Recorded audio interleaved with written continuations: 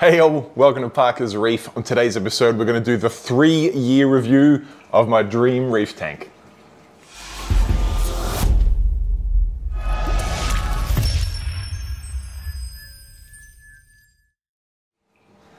Alright guys, thank you for joining me on another episode of Parker's Reef. I am here. It's been a little while since I've done a video on my dream reef tank, but I was looking at the calendar and it is basically, I might be a couple of weeks early, but it's basically the 3-year anniversary for my tank. And whilst I haven't been doing a lot to it of late, unlike at the start when I had a video out pretty much every week of a new pump, new wave maker, new light, new fish, new coral, once you hit that 3-year mark, things tend to stabilize a little bit. However, it's been 6 months since I've done a video on the Dream Reef tank, and there has been quite a bit that I can cover, so we're here today with a 3-year review of the Dream Reef tank. Now, before I jump too far into things, I want to give a huge shout out to Nick from Nick's Aquarium, the logo right here. The man has printed out some shirts. I hope you can see the new Parker's Reef logo on the back of my shirt there. I put a little bit of effort in and had a brand new logo for the channel created, and I think it looks really, really cool. It features my standout or my showpiece fish in Prius, the hybrid angel. He's right here on cue right now, and he just looks really cool, sort of cartoonized there. And Nick was generous enough to, just as a congratulations or a thank you, and he created these shirts for me and also created a few extras. So I've got a handful of these shirts I'll give out to some regulars that I see down at Deer Park Aquarium and some guys that I know follow the channel. I've got a couple of shirts, a couple of different sizes, so please don't despair if you don't get one. It's nothing personal. I don't have hundreds of these, but I do plan on getting some merchandise made with that new logo, as well as getting it animated and maybe creating a new intro for the channel, which would be really, really cool. And I'd love to hear your feedback on what you'd like to see animated on that logo. I'm thinking something about Prius swimming in, maybe biting a coral and then the coral disappearing and Parker's Reef coming around the outside of him just to make the logo set. But I'd love to hear your thoughts on it. But again, huge shout out to Nick for making these shirts and also providing a couple of corals in this tank that we'll get to a little bit later. Now, I did say in the intro that not a lot has happened to the Dream Reef tank, and that's probably a little bit of a white lie. There is 4 main topics we'll cover today. First and foremost, as you can probably see, is the coral growth in this tank. I'll go into in-depth coverage of the corals and how they've grown, and some of the issues potentially that's caused, and also some of the joys, because I guess ultimately that is the game. We're here to try and get fish going healthy, living peacefully, and obviously corals growing out and giving that really nice color, and just making it go from a fish tank to a piece of the reef is what I was really aiming for with this tank. So we'll cover all the coral growth in the first section. Second section is one that I've probably struggled a little bit more with than I would have liked, and that's covering some of the fish challenges I've had with this tank over the last 6 months. I'm not immune to going through all of the highs and lows that we all go through with our reef tanks, and some of the lows have definitely been fish-wise on this system, probably from day one, but also over the last 6 months I've just tried to push the envelope a little bit more, and ultimately it's come and bit me in the behind. So we'll go over all of the fish challenges and updates and changes there in section 2. Section 3 is a topic that people are always interested in, and that's probably because I am a bit of a gadget freak, and that's going over all of the equipment, primarily down below in the sump system there. You might notice I've taken the doors off today so we can get in nice and close, go over everything that's happening in the sump there and give you a good update as to how things are going, what might change in future, and any sort of challenges I've had there. And then last but not least, in section 4 will be what is the future plans for the Dream Reef tank. Obviously, it is at the 3-year mark, so it's not going to be turning it upside down and changing absolutely everything on the tank, but I do have a couple of subtle things that I want to change on this tank just to keep its momentum going into the next few years. I've got to say the tank is 3 years old, and I personally think it looks incredible, but I want to stay on top of things so that it does continue to look incredible for the next 7 to 10 to 12 years, which was my expected lifespan for the Dream Reef tank. Now, just before we do jump into things, I did just want to say that after the initial premiere of this video, I will put chapter marks in for each one of those 4 topics, so you can skip straight to the chapter that you want to see and go from there. But for everyone else, sit back and enjoy the show. All right, let's kick things off with probably the most exciting thing that's been happening in this tank, and that is the exponential coral growth. I will in a second get the DSLR and we'll have a look from the top down as well as from the front of the tank, just so I can show you all of the colors and all of the growth this tank is going through. I've got to say it has really taken off over the last 6 months. I did have really good growth, I think, for the first 12 months, much more than I expected this tank to get. And then I had a couple issues with the iodine and some other things. And whilst I wouldn't say things stagnated, it definitely just kicked back a gear and just kind of went into cruise control. I'm pleased to say that's not the case anymore. The tank is growing ridiculously quickly to the point now where I am getting out and about. In fact, you saw recently I went up to Atlas Aquariums in Brisbane. Also went up to Brisbane to the Reeftopia grand opening and to check out Nick's Aquarium. And a couple of other times I've been out and about with work and things like that. When I leave this tank for 2 or 3 days and I come back, I can instantly tell the coral growth. Some super visual things that make it very obvious to see is my red Monty cap over there. Every time I clean the glass, I go past with the magnet cleaner and I take probably somewhere between 15 and 20 decent sized frags off it just by moving the magnet cleaner past it, and it just instantly frags itself from there. But other things that I notice when I'm just checking in on coral health, and then I notice the coral next to it has just doubled or tripled in size and it's completely shaded it or just covered it. Of course, there have been some challenges with that as well. Obviously, when some corals grow very fast, the ones next to it can either be smothered, they can be outcompeted for resourcing in either light or flow, and ultimately suffer or even die off in some cases. Now, I've always been one where I don't like to interfere too much. That being said, if it's a prized coral that's getting shaded over, or more so if it's a coral that I'm not that fond of that's doing the really fast growing, that's when I will break things back. Otherwise, I do tend to let things go. And there are a couple of instances over here where the Monty cap just grew around a blue stag and things like that. And ultimately, the blue stag didn't like it too much, but I tend to just let things go because it does give some interesting natural growth patterns, and ultimately it means you're going to end up with a tank full of corals that are super hardy and are growing as well as they can in this system, and it tends to work well for me.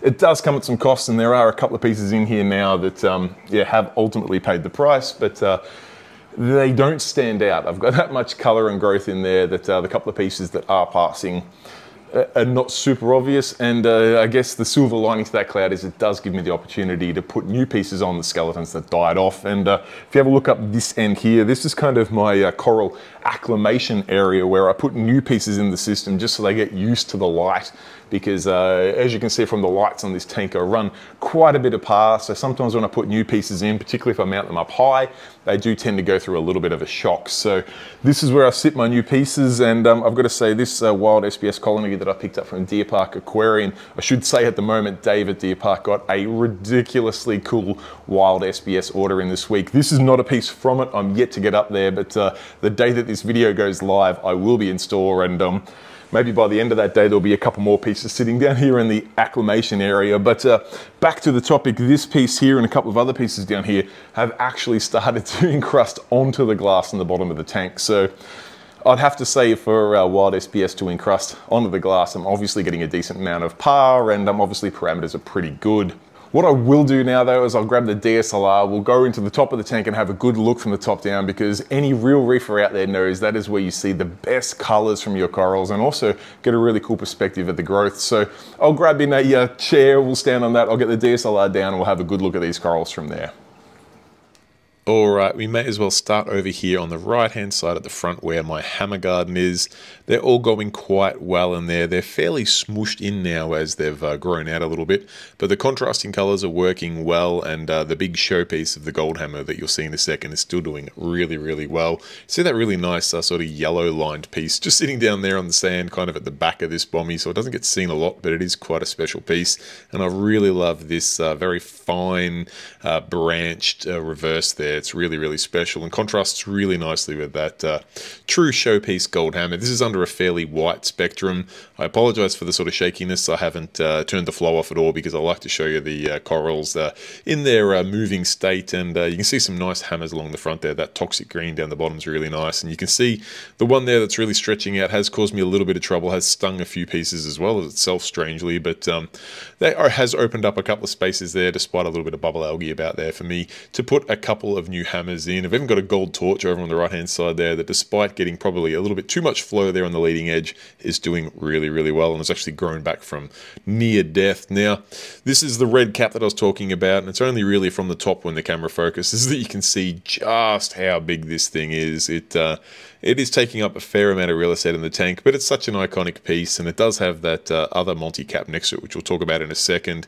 Down here, you got that blue stag that it strangled. There's also a nice, I think it's a Tutti Frutti acro in there, which is really, really special. This piece here, just to the left of the Monty cap, unfortunately copped it from all angles, and it hasn't died, but it's all but dead. I do really love the true green goblin next to it there, though. That's got some really, really bright colours, as well as this super hairy WA blue stag that really do contrast the colours of the red cap really nicely. There's some other nice pieces in there. I can't go past that green goblin though, but we've got this interesting little strawberry shortcake-esque acro next to it. Got a basic green pokey down there in the back doing everything. This really cool smooth skin purple, I like it. Does give a nice little pop of color there. And then this piece that has grown really fast is this grafted Sunfire cap. You can see it's got the red and green one piece with a nice light green or yellow polyp, and you can see, well, it's hard to see from there, but it has actually grown up onto the back wall and starting to cap around now. So it's a pretty cool looking piece, if I do say so myself. Come back past a strawberry shortcake there that I got from Al at Lifestyle Aquariums, and then here we've got a cherry bomb that for some reason has always had like burnt tips on the top, but the rest of it's super furry. Got a nice goni in there just stinging this really cool smooth skin acro that I probably need to move into a better spot. Nice bright Bernarda Pora, getting some good extension there. You can see no shortage of bubble algae around this tank. I am due to do a treatment again on it, but so far it hasn't really caused me any trouble, so I don't want to be too quick to act.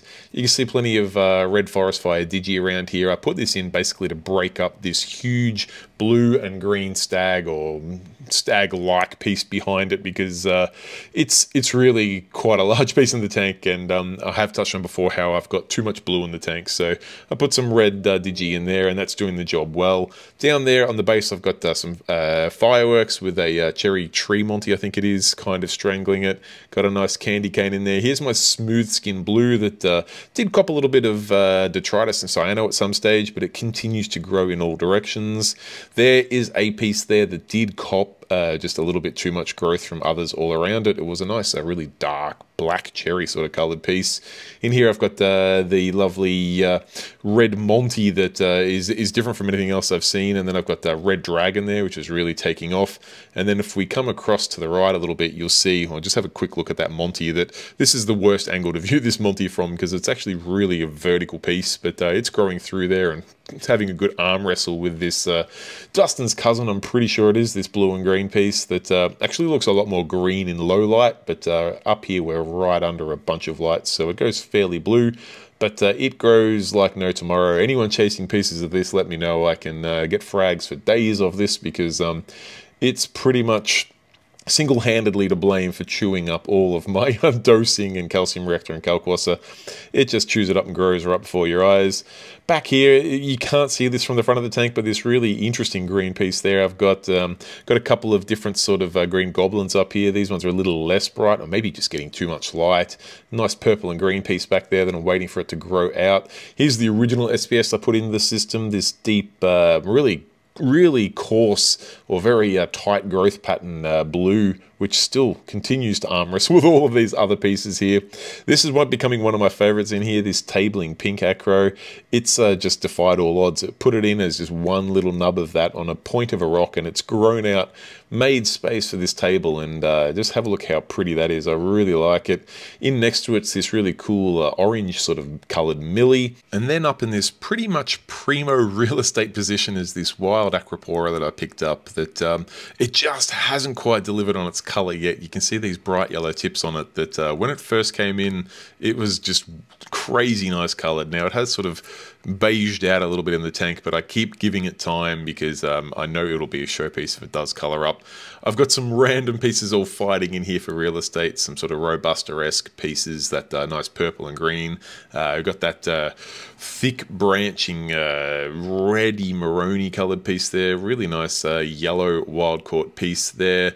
Back here I've got a little bit more of that cherry tree Monty Wad. I'm not sure if it's cherry tree, but let's call it that. Some sort of average colored millies there, some more blue stag, some local green digi, a nice very solid green or a strange colored green acro there, some more of this what I'm calling Dustin's cousin. I don't know what it's called, but it is what it is. I got a bit of TNT there, which has copped a little bit of abuse from Aptasia, bubble algae and cyano, but it continues on. Got a Lobo there in highlight, just doing fine. Nice green torch there, and then we come around into the sea of blue digi, or we might try and scoot around that.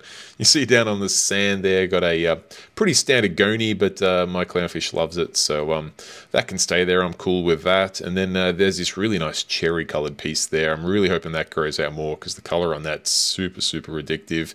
In front of that's a little petrol slick frag, I'm pretty sure it is. And then I've got a couple of random green pieces there, including that super bright green piece that I got from ARC Aquariums.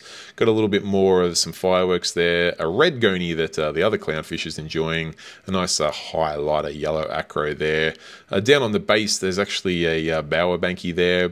It's kind of hard to see from the top because we're now entering the sea of blue digi, and just waiting for the camera to focus on that because there's no shortage of this stuff. And I got to say, particularly when my calcium dropped, like I mentioned before, it got very brittle. I mean,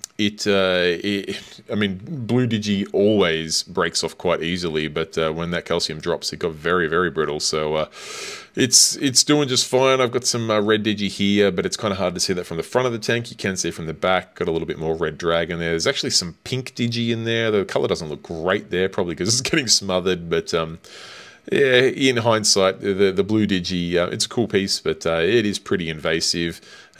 We come up here, we go past some red dragon, we've got some more blue stag that continues to just grow in weird directions. It does crop quite a lot of flow and light up there, so that may have something to do with it, but it's different nonetheless. And it does at times have really nice color.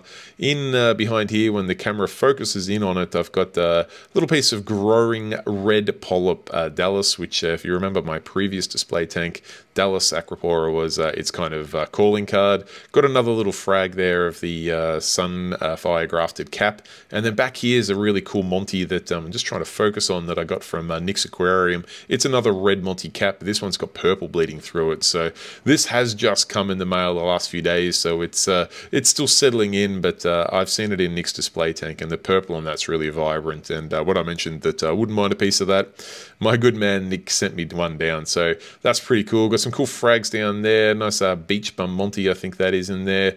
And then we come around here. This is where my really cool blue acro was that a lot of people loved, but the red dragons kind of just smothered that out of contention. You got this green aspera, I think it is there. And then we come across to, of course, the Walt Disney, which I must say it's not growing super quick anymore, but it does still look really cool. It's got nice color, nice polyp extension. You see a couple of little bits there where it's been fragged and a little bit of cyano or something sort of settles on it. I've got to just keep blowing that off, but all in all, it's doing cool. And then down in front here are some pieces that have struggled a little. They have suffered some aptasia early on before the stripies and stuff cleaned that out, but still a little bit of bubble algae and things in there, but they continue to thrive and do their thing, branch out like this one. It kind of died right back, but grew out to find and get a little bit of light and flow. But all in all, the pieces, it's a little bit of a Hunger Games situation. You can see these frags down the bottom here just settling in, but all in all, they're doing quite well. All right, on to section 2 of the 3-year update of my Dream Reef tank, and this one is a little less joyous. We talked about the coral growth in section 1 and how good that's been, with a couple of sort of downsides, I guess, in that when coral grows really quick, the one next to it may struggle a little bit, but fish is something that I have really had some challenges with on this system of late, and I'm super glad to say at the moment that the biggest stress for my tank over the last couple of months has been my Atlantic blue tang, the biggest guy in the system. He's a good, this sort of size fish, decided he just did not like my mustard tang anymore, and here he is here. You can see now we're all good. Mustard tang, Atlantic blue tang right next to each other, no aggression whatsoever, but for a good 5 to 6 weeks there, that Atlantic blue would not stop. He chased that mustard tang around every square inch of the tank. Now, probably the saving grace in that situation was that my mustard tang is considerably smaller and considerably faster than this gigantic Atlantic blue,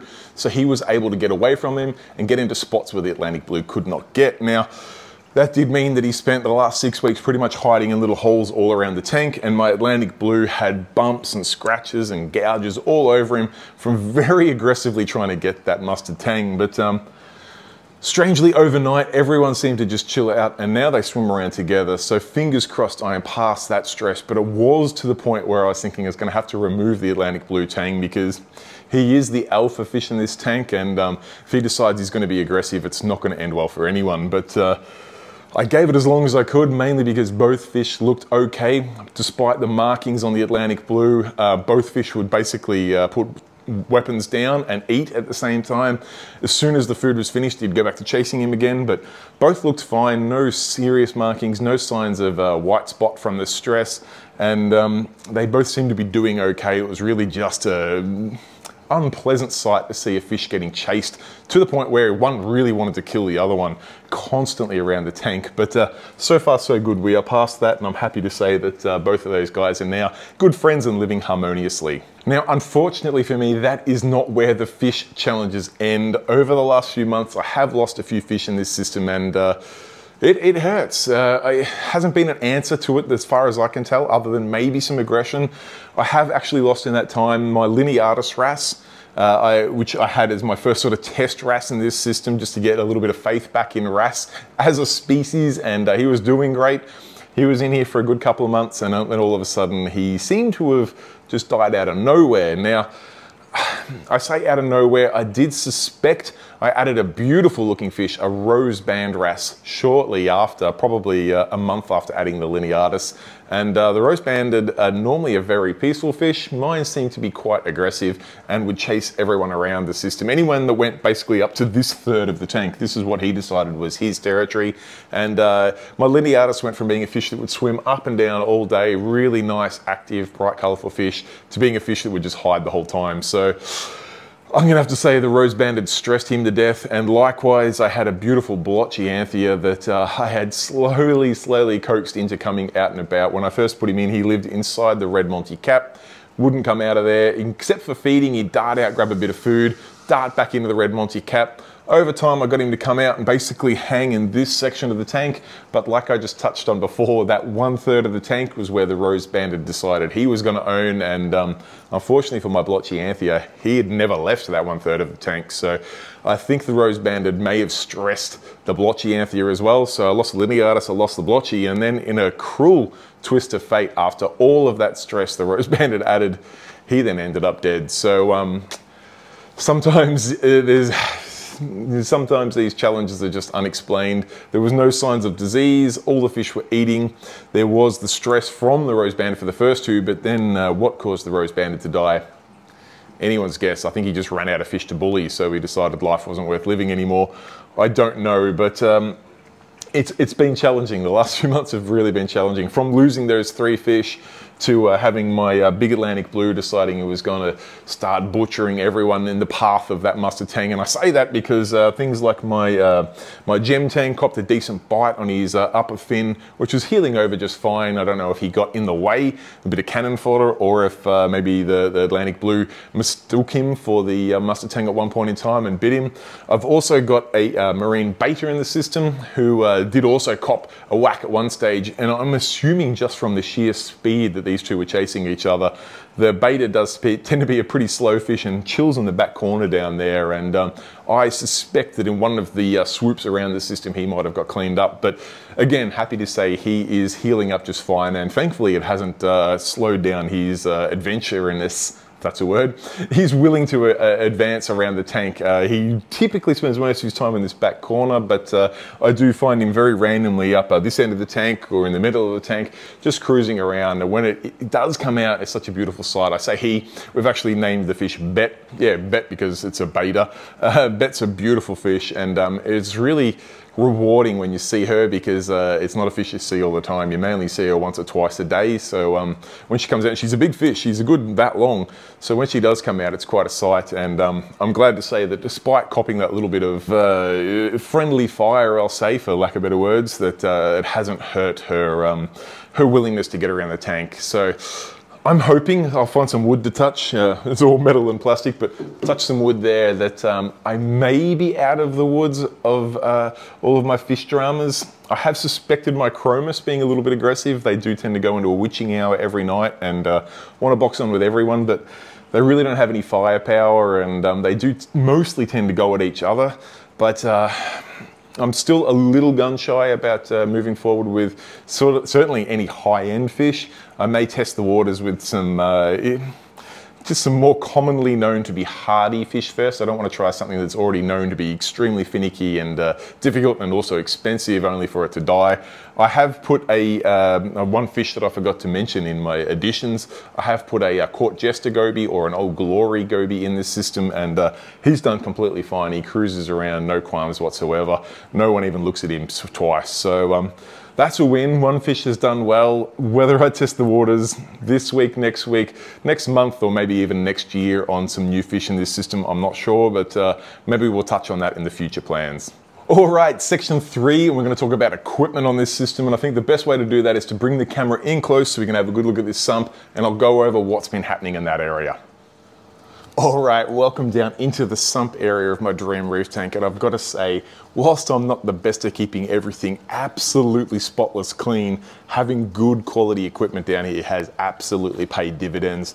The stand looks like it did the day I put it together. The cabinetry is still perfect. All of the motorized hoods and motorized light frames, everything still works exactly as it did in day one, which in an environment like a reef tank with all of that hot, humid and salty air, that's super, super impressive. So I'm really, really happy that I did spend the extra money and the extra time in planning this system to the level to get it to where it holds up like it does here. So first and foremost, I do just want to cover that, but we're probably here to talk about what's working well and not working so well from an equipment perspective. Now, I don't know if it's probably unfair to say it's not working well, but we did touch on before about the exponential coral growth that this system has been going through over the last 6 months. And one challenge that has created is the tank pH now sits quite low, mostly because my calcium reactor is flowing a lot of effluent at a very, very low pH. So I now have my set point to 6.1 pH, which anyone that runs a calcium reactor knows that's about as low as you go before turning that media to absolute sludge. And I am running 45 mil a minute of effluent through it. Now, depending on the growth, sometimes I have a look at what my KH Guardian tells me, which measures the alkalinity on the hour, every hour. But when things start to go through a bit of an extra growth spurt, I can speed that up to about 60 mil a minute, which is pretty much maxing out my calcium reactor. So things are on the tipping point there. One, just because I can't feed it any more through the calcium reactor. I'd have to go at a larger calcium reactor. I do at the moment need to make sure that I keep the media as full as possible, because as soon as that media in the calcium reactor drops down a little bit, I'm losing heaps and heaps of the capacity of what it can dose into the system. So as long as I keep that full, I get away with it, and I can keep things back to about 45 mil a minute. But as soon as it drops low like it is at the moment, as soon as I take about an inch or two off the top of that high level of the media, it does just require me to run it a bit harder, and as a result it does drop the pH in this system. Now, I know pH has been a value that's probably the buzzword around reef tanks over the last year or two. Everyone aiming for those sky high pH levels, and I've got to say I'm not immune to that. Something I've pushed with this system to try and get as high as I can. But because of that calcium reactor running as hard as it is, my pH now sits, as it currently is just around 7.9, 8.0, which is not anything to write home about, and that's despite the fact that I run a heap of kalkwasser as well. In fact, kalkwasser in the system is something that I've had to push the boundaries a little bit with, just to try and get that pH up above 7.7, which is where it can get down as low as if I don't push the kalkwasser, to the level where the only way I could get more kalkwasser in this system was to put more in it than the tank was actually evaporating, because as you know, you can use kalkwasser instead of your typical RODI as top-off water. Problem being, your tank only evaporates so much each day, and I needed to add even more for the extra alkalinity and calcium, but also to try and boost that pH. Now, the measures I've gone to make that possible is through my automatic water change system. I actually bring in water that's a salinity of 1.052, so it's twice as salty as your normal saltwater level.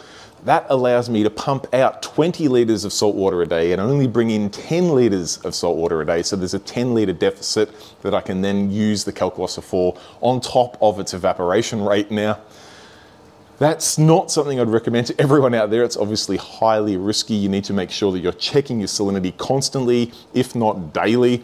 I have a Reef factory salinity monitor on there, which does send me push notifications should it get high or low. And I also manually check my salinity every day.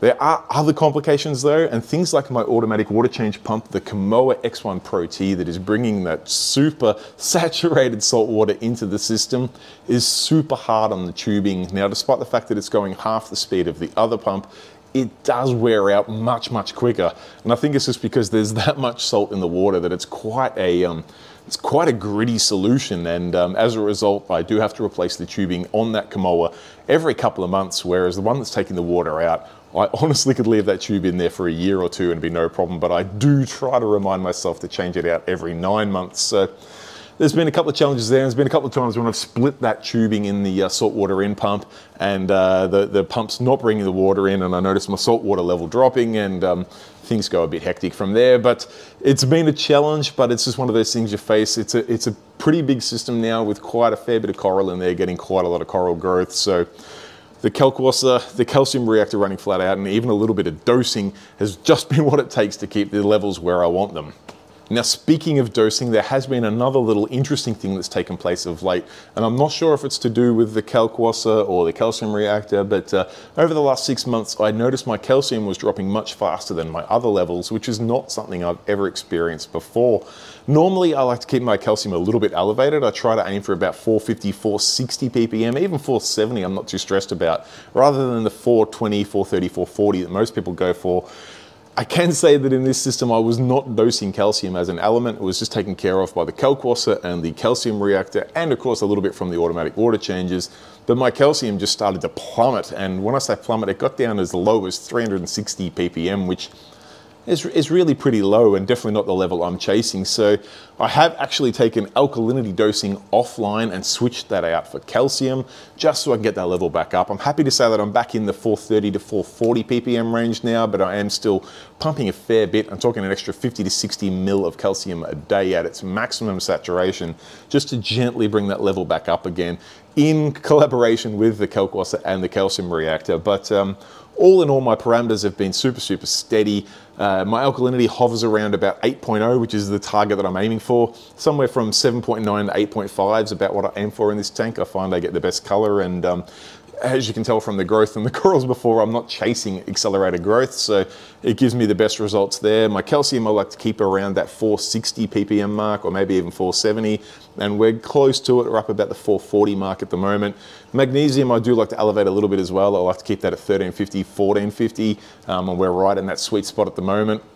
And all of my other parameters I measure through ICP every 3 to 4 months, and then adjust using the Reef Moonshiners program here, which I know there's been a few questions about it. I thought I'd sort of covered it in another video, but if you guys want to see a dedicated video on the process that you follow for Reef Moonshiners from start to finish, I'm happy to do that, but I just want to see if it's something that you guys are interested in. So if it is, be sure to pop in the comment section down below that you want to see that Reef Moonshiner video. The program I couldn't be happier with. It makes a lot of sense to me, and to be honest, that's the most important thing. Obviously, something that's economical you can afford to do is important. It's not the cheapest program out there, but it's definitely not the most expensive. And like I touched on, it just makes sense to me using their calculator, the targets we're chasing, the adjustments and the dailies you do to get to those levels. You quickly learn what your tank's consuming more of and less of, and it just makes sense. So I highly recommend, if you are interested in the Reef Moonshiner program, jump on their website, have a good read through their free hand guide there, read it through a couple of times. It's a little bit like Fight Club. First rule of Reef Moonshiners is to read the handbook. Second rule is to read the handbook. And third rule is to read the handbook. So read the handbook, please do. Andre will be happy to know that I'm telling people to read the handbook. Once you have done that, you can jump on their Facebook group where there's a huge support there from people using the Reef Moonshiner program all across the world. And you can ask any questions that aren't covered by the handbook there. But like I touched on, if it is something you want to see a go-to-woe video on, I'm more than happy to do it. Just pop in the comment section down below. Other than that, all of my equipment's been working really, really well. I did recently hit the 1500 test mark on my Mastertronic, which did then start to cause a little bit of inconsistency with the actuator in that, which is fair enough. I mean, it's literally sitting inside my cabinet here in the sump, and the actuator is the part that moves the syringes back and forth, and it needs to be super, super precise. So once I started to get a couple of little errors with that, I reached out to the Focustronic support team, and they had a look into my system, had a look and said, yeah, you've done over 1500 tests, which is about when we start to see that part wear out.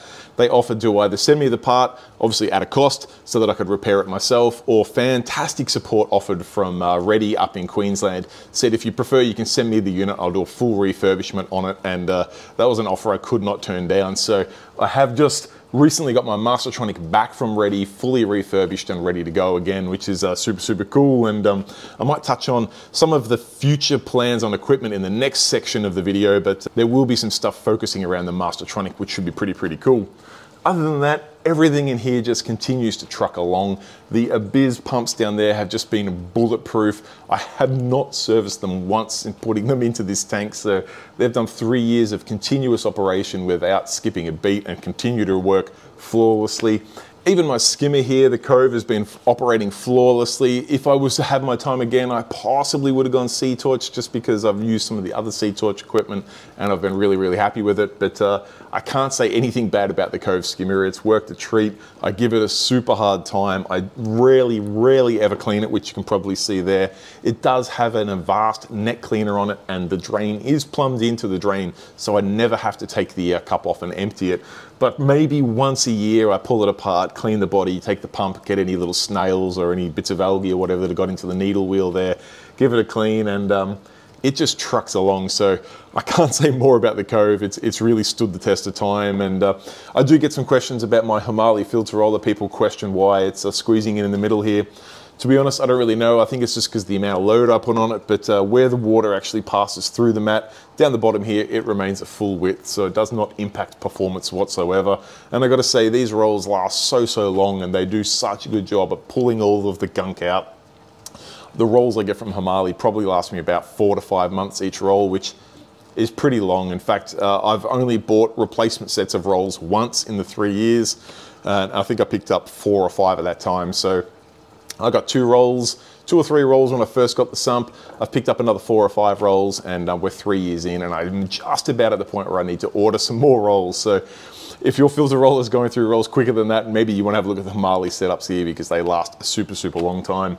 Other than that, I've got my refugium here. The light's currently off, but it's been growing really, really well, to the point where I'm actually having to dose a little bit of Coral Essentials nitrate up, just because my phosphate's being controlled nicely by my GFO over in the corner there, but the nitrates are just getting stripped out a little bit harder than I'd like. So just having to put a little bit of nitrate in just to keep the balance there. But it likes to hover around about 1, sometimes 1.5, so I like to just try and keep it there. If I don't dose the nitrate up, I am getting down to about 0 to a 0.25, which, considering it's a full mixed reef, is not where I want to be. I think that's about all I wanted to share with you on the equipment updates, but if there is anything in particular you'd like to see more information on, again, please don't be shy. Put your questions in the comment section down below, and I will either respond to you there, or I will go out and make a dedicated video just for that topic if we get enough interest in it. So yeah, please don't be shy.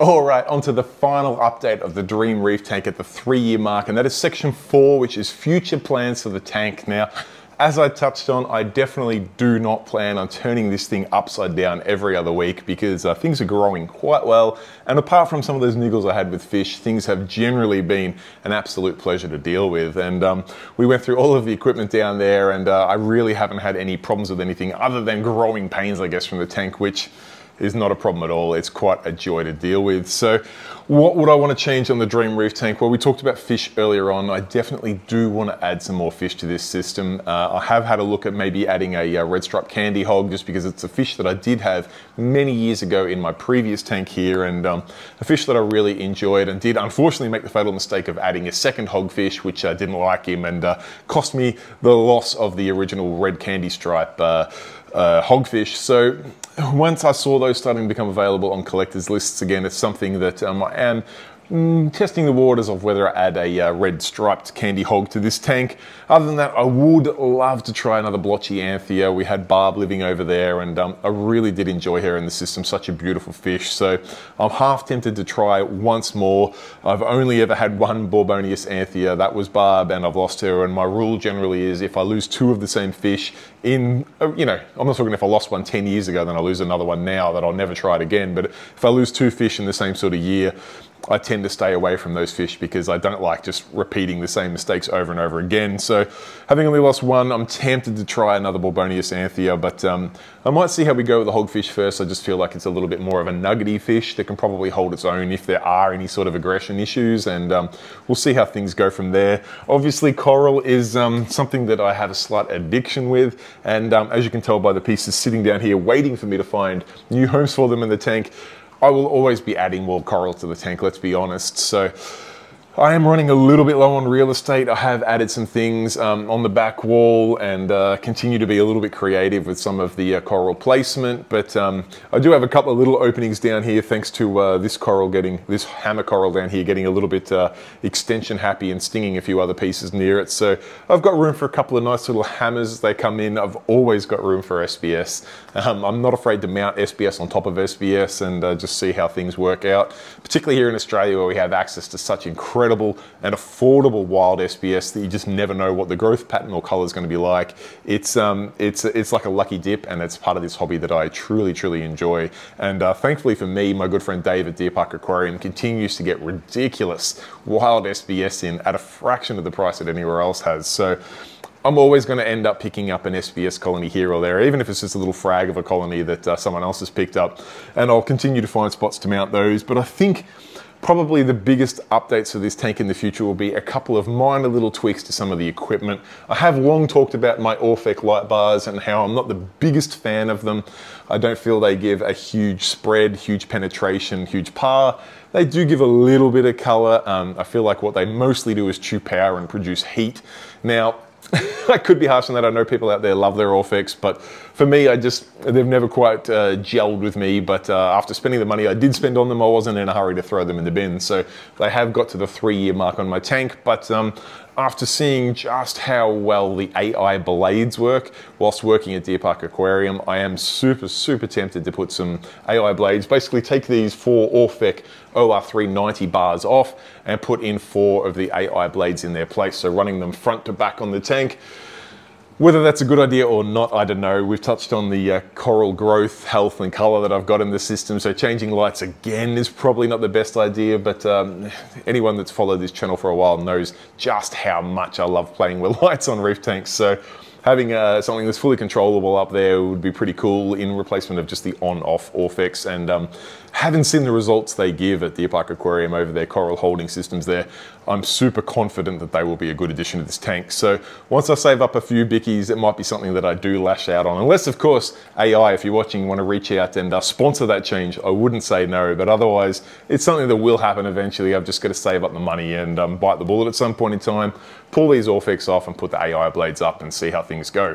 Now, one other change that I have pretty much spent the money on, I'm just waiting to get the time to put it on, is to either replace or add the dosing on this system with some Focustronic Dosetronic systems. I actually have a Dosetronic, the full-blown one, which is capable of doing continuous dosing, as well as their Dosetronic DC, which has exactly the same footprint, basically is exactly the same unit, but is not capable of doing continuous dosing.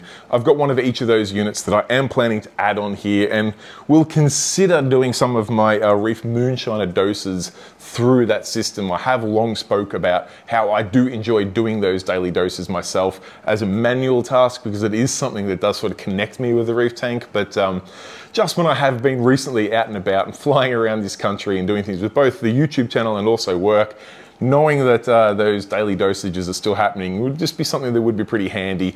Plus, I am pretty tempted to see where the Mastertronic Essential, their new smart tester, where that goes in the future. We don't know many of the specs of this Mastertronic Essential, but I would like to maybe hook up some of their doses to that system and allow it to do a little bit more automation. So basically have those 2 dosing pumps there ready to go. They're 5 channels each, so it does give me the ability to dose 10 parameters or liquids, I guess, into the system. So it's something that I definitely want to look into in the future, but I am just waiting to see what that Mastertronic Essential does before I decide to bite the bullet on it. Because whilst I love the original Mastertronic as much as I do, I'm not 100% ready yet to let it automate dosages of things like iodine or iron, calcium and alkalinity and magnesium, sure, no problem, phosphate or nitrate, even if you wanted to then dose some of that nitrate from Coral Essentials that I'm currently manually dosing. Yeah, I'd have enough faith in the system doing that, but those really obscure elements, yeah, like I touched on, iodine and iron, I think I'll continue to manually dose those. So we'll just see what the Mastertronic Essential is like and we'll go from there. I am still playing with the Reef Factory Smart Tester, and I've got to say I've been blown away with how incredible it is. I will hopefully have the magnesium reagent for that soon, which I've got to say is not something I'm as G'd up about. The phosphate test was something that I was super keen, and I've been super impressed with just how accurate it is. And like I touched on, if I needed to dose phosphate in this system, it would be something I would actually have the confidence with on the Smart Reef system to then do so. But the magnesium, I'm happy just dosing that at a set amount each day. I don't need to vary that from the tests. But that's probably the equipment side of things that I'll look at changing on this tank in the future. We touched on the fish, the coral, that's the equipment. That's probably all the changes I'm going to make. Everything else around this system is working exactly the way I planned it. And I'm pleased with that, because as you know, if you've watched this channel for a while, I put a lot of effort into planning this tank. So to see it get to the 3-year mark, which I've got to say, my previous display, once it got to about the 2-year mark, the coral did start to grow quite quickly, but I had also at that point discovered things that I didn't like about the tank and the setup, and I would change if I could do it again, where I'm at the 3-year mark and there's really not much, if anything, I would change on this system, other than what I have touched on before, is giving myself access to more electrical outlets, just because whenever I do go and add any of those new bits of equipment to this tank, I have to then run power leads and stuff, and it's a more difficult task than it should be. But other than that, every single thing on this system has gone perfectly to plan, apart from the fish loss and stuff. But from a logistics perspective, it's been an absolute dream. So it's super fitting for it to be my dream reef tank. All right, guys, I should probably wrap the video up there, because if you haven't noticed, I am starting to ramble a little bit. I do just want to say, if you have any questions whatsoever, whether it's just a quick one-liner question or whether it's something you want to see an entire video dedicated to, please do not be shy. Put it in the comment section down below. I do reply to each and every comment there, so it is the best way to get hold of me. If you have a quick question, or if you have something much more in-depth you want covered, please don't be shy. Put the comments in there. And last but not least, I do just want to quickly say that I know you guys love the tank tours that I do, and I am pleased to say that I have now lined up a few more tank tours over the next couple of months, so you will see plenty more people's reef tanks other than just mine, of course, and store tours. I love getting out and seeing your reef tanks. I've got a few lined up, but I would always love to see more. So if you are in Australia, ideally in Victoria, but anywhere in Australia, I'm interested in coming and seeing your reef tank. I want to put you on YouTube, and I want to basically document your tank where it is now, so you've got that to always look back on. And I'm also just keen to meet you and see how you go about your reefing, because every single tank tour I do, I learn at least one new thing that I can do to improve my own reef keeping. And that's probably the best thing about this hobby, is that there is no shortage of things to learn and continually improve on. Other than that, guys, I will leave it at that. Thank you so much for watching and being part of this journey over the last 3 years. It is truly humbling to have so many people watch these videos, subscribe and comment. I never thought, as a I don't know, just a fairly jovial Aussie guy with his reef tank, that this many people would follow on my journey. So thank you very, very much. I really do appreciate it. And other than that, guys, till next time, stay safe and keep reefing. Cheers. Bye.